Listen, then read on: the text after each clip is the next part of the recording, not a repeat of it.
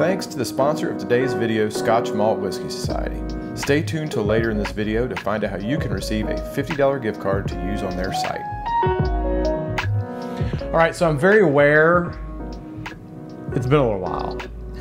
I was on vacation, then I had a whiskey shelf collapse. We won't even go into that. Maybe that'll be a different story for a different day. And you guys have really been getting after me for more whiskey and cigar content. So, that's what we're talking about today, whiskey. One of my favorite activities, one of my favorite ways to relax, even better if you're doing it with a friend or loved one.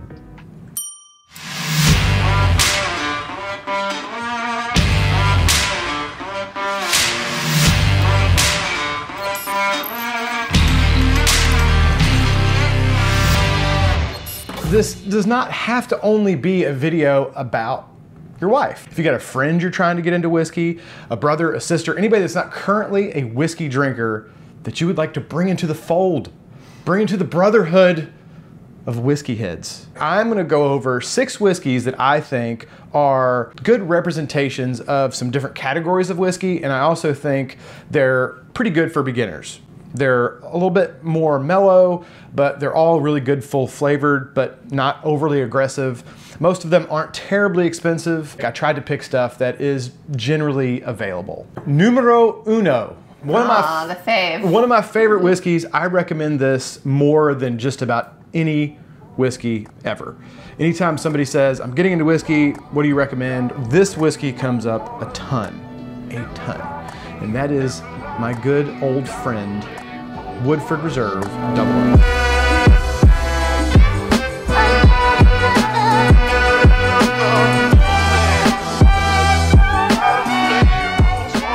WoodFord Reserve is a Brown-Forman product. You can usually get it for around $55 to $60 a bottle. It comes in at 90.4 proof. So for you guys that do not know about double-barreled products, it's basically where once the whiskey is done maturing, they take the whiskey out of the original barrel it was in, and then they stick it and finish it in a second barrel. There's different levels of char on that second barrel, but nevertheless, it is barreled a second time for a finish. I'm gonna try to be easy on the pours, because we gotta get through 6 of these bad boys. Woodford always reminds me, I've always told people, it reminds me of breakfast. It doesn't remind me of breakfast. No? when I smell Woodford, I get a little bit of chocolate, but the predominant thing I get is like a maple brown sugar kind of flavor, which reminds me of pancakes. Like a sweet, buttery maple syrup. Let me guess what you smell. Bourbon. You don't get like a mapley kind of, what about vanilla? Yes. There's some vanilla. It's one that I think is going to be agreeable to a lot of beginners. It's one of the reasons I put it on this list. It's not only one of my favorites, but at 90, what did I say it was? 90.4 proof. It's not going to burn them up if they're fresh to drink and stuff neat.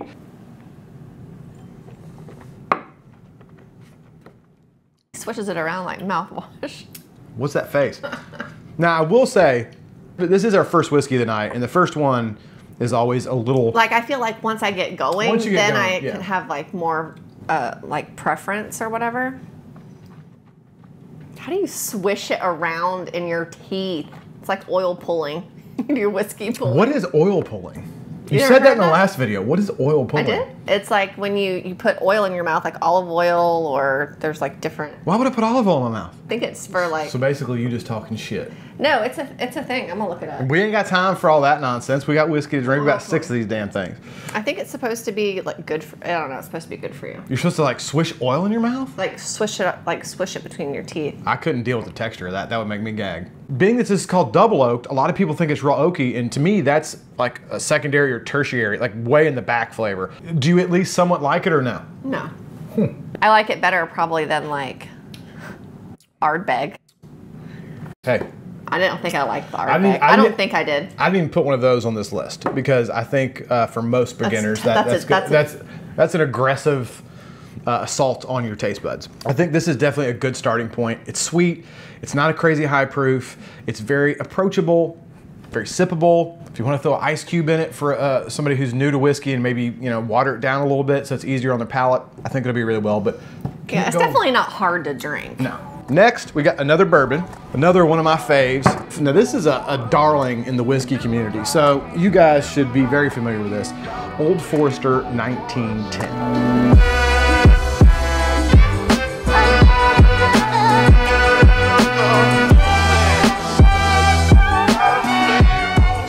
Another Brown-Forman product, also gonna be about that $55 to $60 mark. This one does come in slightly higher proof at 93 proof. Also a double-barreled product. Cool story about the Old Forester 1910.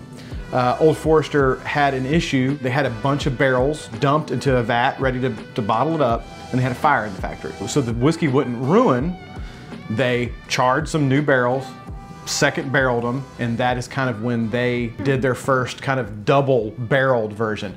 Now this is a much heavier char on the second barrel, if I'm remembering correctly, with 1910. But again, it's a double barreled product. I have two of these on the list because I just think for beginners they're great, because I find that double barreled products are very sweet. That double barreling brings out a lot of the dark kind of brown sugary sweet. That smells good. That smells like candy. It is. That smells real. That's like, it's like caramelly. Yeah. Similar notes as I do in double oaked, but arranged differently. I get more chocolate in this than I do in the double oaked. And in this one, I also get a pipe tobacco. That's just delicious. That stuff is, now there's way more chocolate in this one, I think. I like that better. Do you get darker fruits? Like a dark fruit, almost a raisiny kind of dark fruit, caramel?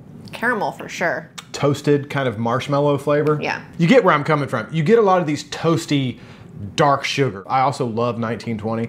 It's a slightly higher proof, and that's why I decided to put 1910 on the kind of getting someone into whiskey list, because a little lower proof, I think it's a little more palatable. Yeah. It's not too hot though, that's right? That's pretty easy, yeah. Make you want to smack your mama. And you didn't say, we did go to the Old Forester Distillery in Kentucky when we were there. Right, I was on vacation. And it was really neat. We couldn't do the tour because we're not good at planning ahead and they were booked up, but we got to walk around the gift shop and see the, what is it called? The still. The still. Mm-hmm. Big old still. So moving over to the Irish category, I've said that I didn't really care for Irish whiskey. I don't like Jameson. Green Spot, like it's okay. And everybody kept telling me Redbreast 12 and Redbreast Cask Strength. I'm a big fan of breasts, so I thought. For our Irish whiskey category, we have Redbreast 12.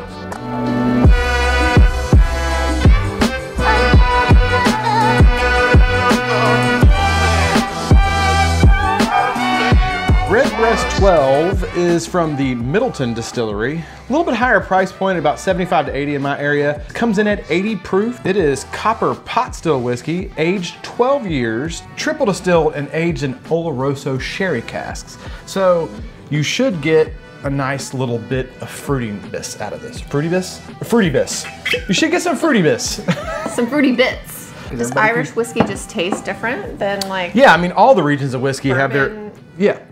Very much so. All the different regions of whiskey smells different. Have a very distinct kind of thing. You're supposed to smell it with your mouth open, right? You can, but then I saw Jenna do that. Well, but I see some people do like.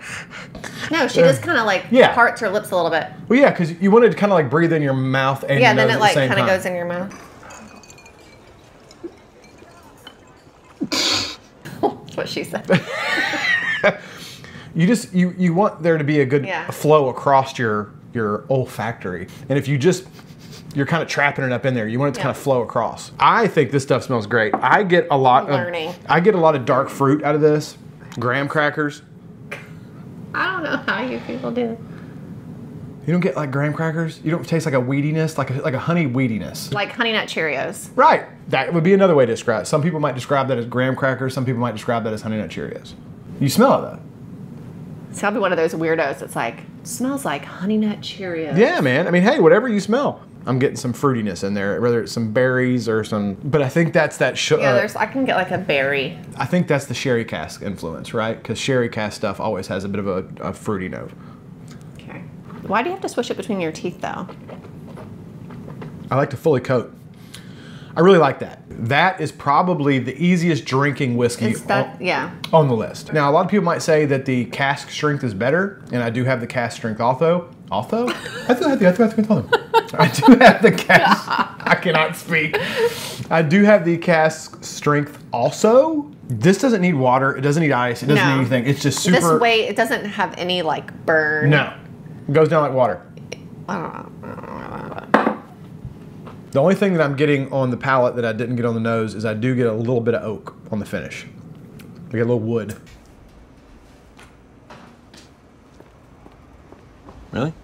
Nothing. So what do you think? This is the easiest. Easiest drinking. I would say, yeah, So if you were trying to introduce somebody to drinking whiskey neat for the first time, this one. right? Yeah. I mean, easy peasy lemon squeezy. Yeah. No, this has like 0 burn. Right. Yeah. If you can't palate this, if this is too hot, you're gonna struggle real hard with whiskey because Yeah, this yeah, stuff. it's pretty. Yeah, that's as mellow as she pretty comes. light. Moving over to Scotland, I'm probably gonna piss people off with how I pronounce this. I've heard Balvenie, I think, Balvenie and Balvenie. For the first Scotch entry, we're gonna go with Balvenie Carribean Cask 14.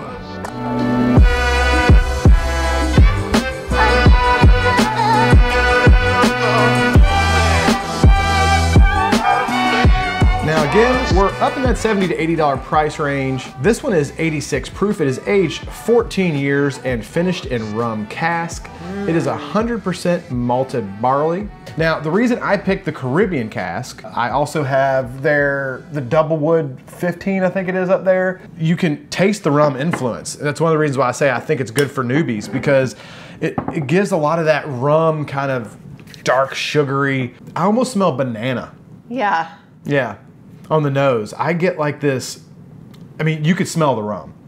Yeah. Caramelly, tropical, like I get all that. tropical banana kind of vibe. Yeah. I mean, you just can't be mad at that. Give me an umbrella and a beach. Right. I mean, I think anybody, and especially being that it's summer, I think this smells summery to me. Yeah. Like I think somebody hands you this, and you're like, well, that smells like a good time. I don't really taste banana, but it has a tropical vibe to it that I can't put my finger on the note. But I can taste the rum, which maybe it's just in my head I think of tropical when I think of rum. I'm trying to put my finger on like what I taste. It's not banana. But there's banana in the nose for sure. Little like butterscotchy Werther's Original kind of situation. Is that coconut? I kept wanting to say coconut and I was like, am I just making that up because of like, I like coconut rum and like pina colada and that's the thing. Like all of the tropical things. I get a little bit of the oak on the back. I don't know how to taste oak. Just like a slightly... I've never tasted wood. That's what she said. I beg to differ. You knew that was coming. You can't say that around me. What do you think about that one? I like it. Like it? Yeah. It would be interesting, I think, to go back. Obviously, we don't have time for it in this video, but Yeah, 4-hour video. to go back to the WoodFord at the end and see what I think about it because I don't really drink bourbon. So the first one is always a little bit like rough. Well, and that's another thing. In a minute, we're going to do a barrel proof. If you are getting somebody into whiskey and you're going to give them a barrel proof, warm them up with a few non-barrel proof whiskeys first. Even me, with as much barrel proof whiskeys I drink, if I start my night off with a barrel proof, it's a little much the first few sips. Yeah. It's like, oh, you know, it takes a second. Where if once you get a few in you, Oh, no, not that. Just come on. then everything starts smoothing out a lot. Yeah. But anyway. Yeah, no, I like that. Next, we're going a little heavy. Oh, man. And as you might have seen at the intro card, this video is sponsored by Scotch Malt Whiskey Society. If you're not familiar with Scotch Malt Whiskey Society, I've done several videos on them. I'll link the video up here to you can go to if you really want to see what they're all about. It's basically a club. You join, you pay yearly dues, and you have access to all these really great special single barrel bottlings of Scotch. They have a tasting panel that goes to all these distilleries in Scotland, and they find the most awesome barrels and they bottle them up special for the members of the club. And you get some really delicious stuff out of these people. I'm a big fan of what they're doing. I love them to death. I'm super happy they wanted to sponsor this video. It shows what cool guys they are too, because they wanted to sponsor a video that they were perfectly cool with us talking about a bunch of other whiskeys. They're in this for the love of the game. These guys are straight whiskey heads. They love whiskey. I'll put some details down below. There's a box where you put like special comments or gift message or something like that. You put my name in there and they'll email you a $50 gift card. So you can then use that toward the site to get a bottle or whatever. They've got some really cool options with the memberships. You can either do a year membership or they have membership and bottle bundles. If you are trying to explore whiskey, it is a great way to explore Scotch because they're always got different bottles from different regions, awesome single barrel expressions of stuff. It's really fun. And they have like a concierge service where you could call and like talk to their people and they can recommend a Scotch for you and all this stuff. So definitely wanted to say a big thank you to those guys. And also we included one of their bottles in here. For the next Scotch, we've got the Dark Lure. Which, by the way, another cool thing about Scotch malt whiskey. Is this the one you said you thought I would really like? I do. I got this one in, and they sent me a few for this video for me to pick from, and this is the one I picked just because I thought this seemed good.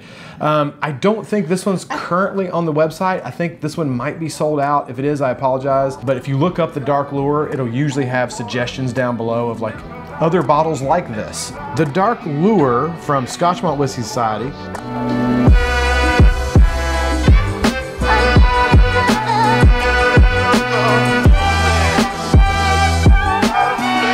58.3% alcohol by volume, which equates to about 116 proof. It is a Speyside. It is a first fill ex-bourbon. It has been aged for 16 years. And this one is around about $150 a bottle or so. It says notes of spearmint and almond oil were followed by a velvety sweet palate, reduction released nuances of juicy oranges, toasted coconut, chocolate chip cookies. Their flavor notes and their names are fantastic. The Dark Lure. So substantially stronger. This is you're getting into single barrel strength versions of Scotch. I think it's also interesting when you're showing a beginner, and again, do not start with this, but I think it's interesting to show them whiskey along the different strengths, right? Something that's at a minimum of 80 proof, something in the 90s, something at barrel strength. So you can see, because usually when you get up to barrel strength, yes, it's a lot hotter and stronger, but the concentration of flavors is usually intense. That's super fruity. It smells really good. It does. It's fruity. I can smell the citrus in it. Yeah, I get citrus. I do get a little spearmint in there. There's a little bit of a minty kind of situation. You can tell that's cask strength, baby.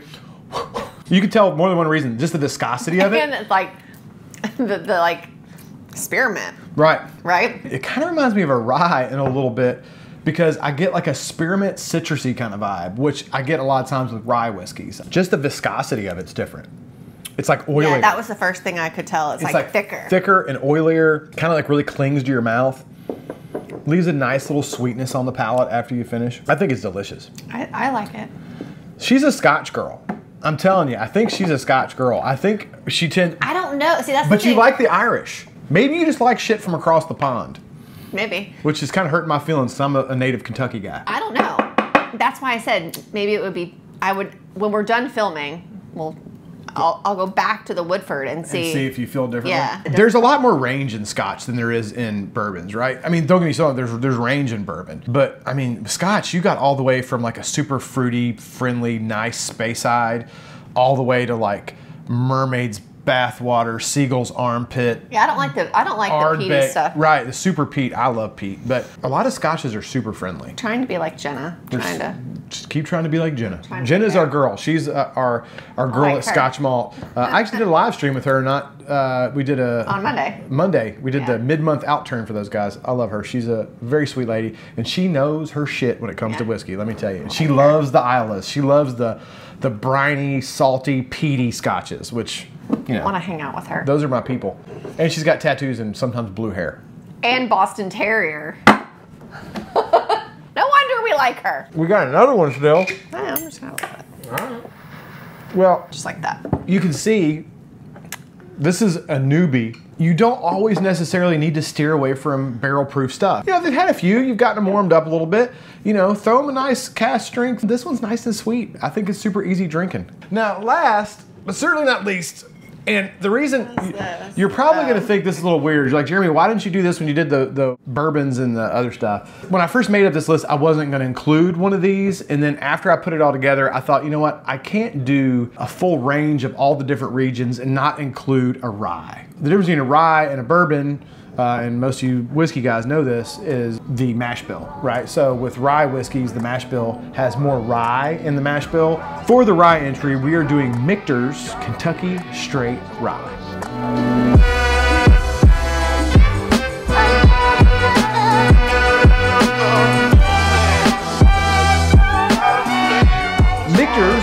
is very affordable at about $40 to $45 a bottle in my area. Comes in at a nice and easy drinking, 84.8 proof. It is a single barrel version. This, in my opinion, is a bourbon lover's rye. So if you're trying to introduce somebody to rye whiskey, this is a pretty easy entry into it.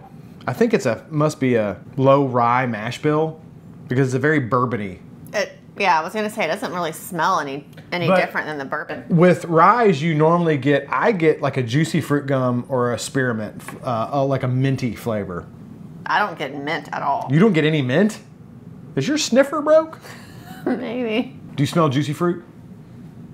Yes. I was gonna say it smells. I do smell. Now that you say it, I smell juicy fruit? It's so weird. How do you notice that it's juicy fruit gum? See, I'm not good with like identifying. You will. Now that you smell it, it smells dead ass like juicy fruit gum. He's good at that. Like when I cook something and there's something in it that he's not used to or something, he's like, "What did you put in that?" Because he can pick it out. His palate is better than mine. What it is I sit up here like a pompous ass and drink whiskey and smoke cigars and try to pull out the chocolate note in a fucking cigar. And you train your palate over time to I really do smell juicy fruit. That's so funny. It smells just like... Are you brainwashing me? You smell juicy fruit. Do you smell juicy fruit? Listen to my voice. You smell juicy fruit. It does. It smells like juicy fruit. It really does, but I don't get mint at all. The longer this sits, if you let it open up a little bit, I get a lot of like caramel and brown sugars and stuff like that.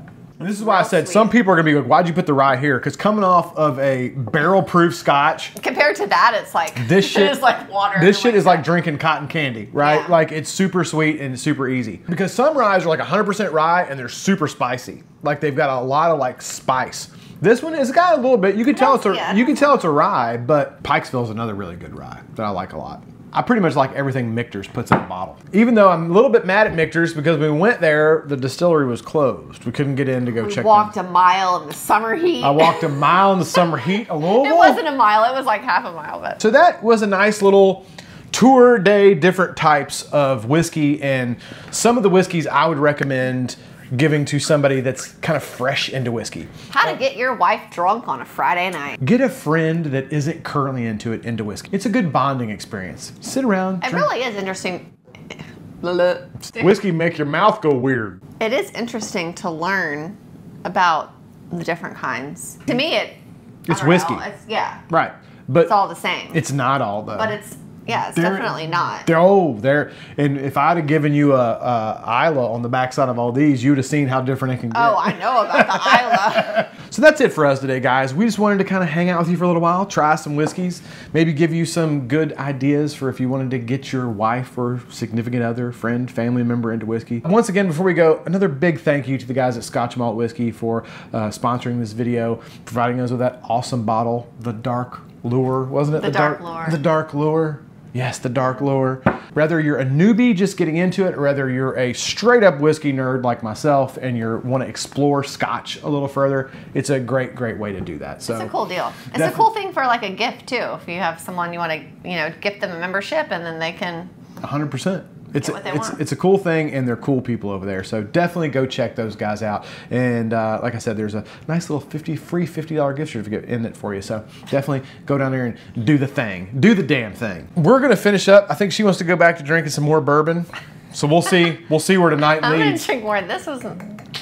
I think you are a whiskey girl or a Scotch girl. Scotch. I think you're a Scotch girl. Yeah, I like the Scotch more than the whiskey. I think. I mean, it kind of hurts my feelings a little bit. Like I said, being a native Kentuckian, but I'll let it go. I'll let it go. Scotch is good stuff. All right, guys. Well, that's it.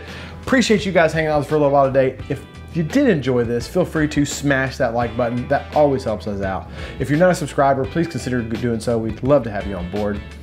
I hope everyone is having a fantastic week. We'll see you in the next video. Nailed it. There it is. I was wondering. I was like, is she going to do it or is she going to leave me hanging? Whiskey, whiskey, whiskey. Are you caressing your breasts? Oh, get it. Your red breasts. My red breasts. Watch out, you're going to hit my mic. A lot of people drunk. Would you quit fiddle with it? I'm not with it. She is, because she's fiddle I'm trying to make my shirt not rub against the microphone because you got me paranoid. You're fiddle with it.